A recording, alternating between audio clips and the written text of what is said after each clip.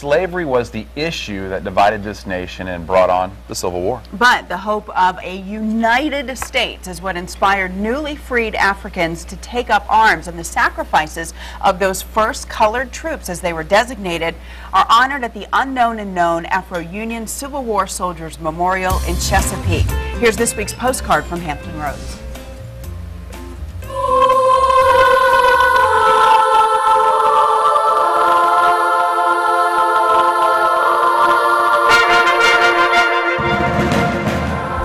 Hampton Roads is loaded with Civil War history and plenty of places where those who fought and died are buried. But this cemetery in Chesapeake is truly unique, as it is the only one in the nation that specifically honors the Afro Union troops that fought in the Civil War. I want to introduce Dr. E. Curtis Alexander.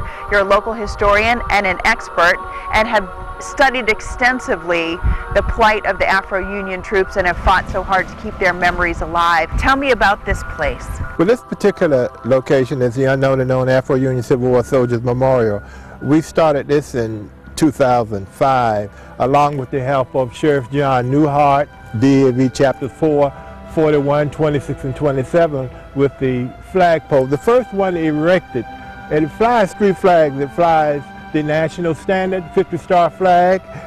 It flies the composite national standard flag authorized by Major General Benjamin Franklin Butler on October 11, 1864, that salutes the soldiers who fought at Wilson's Wharf, Chapin Farms, Newmarket Heights, Suffolk, and Petersburg. But the actual cemetery itself began in 1872.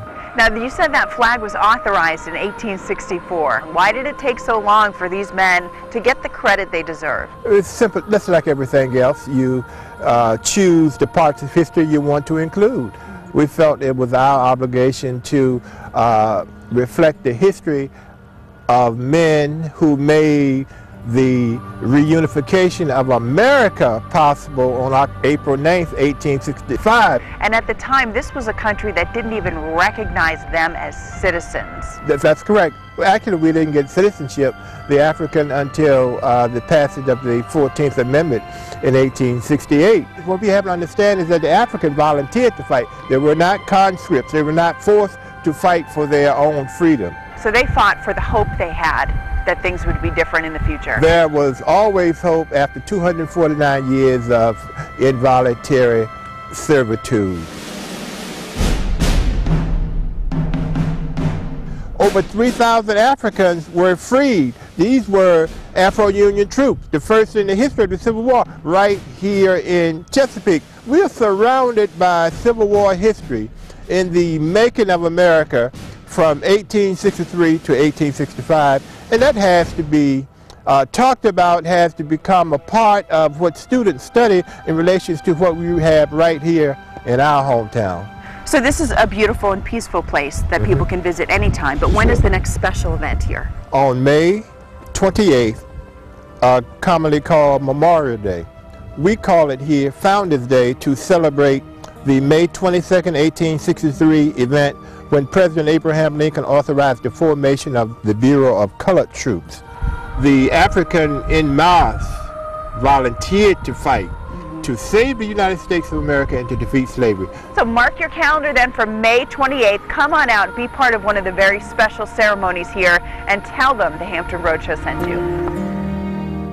You know, we could spend the whole hour talking about that place, and Dr. Alexander founded the Bells Mill Historical Research and Restoration Foundation. He is a descendant of March Corprew. So when you're like, if you're new to the area and you notice Corprew Road and these other places that have names, I mean, the history is right here in the area. So it's a family cemetery to him personally and many others in the area, but a state treasure and a national treasure too for what it symbolizes. Yeah, something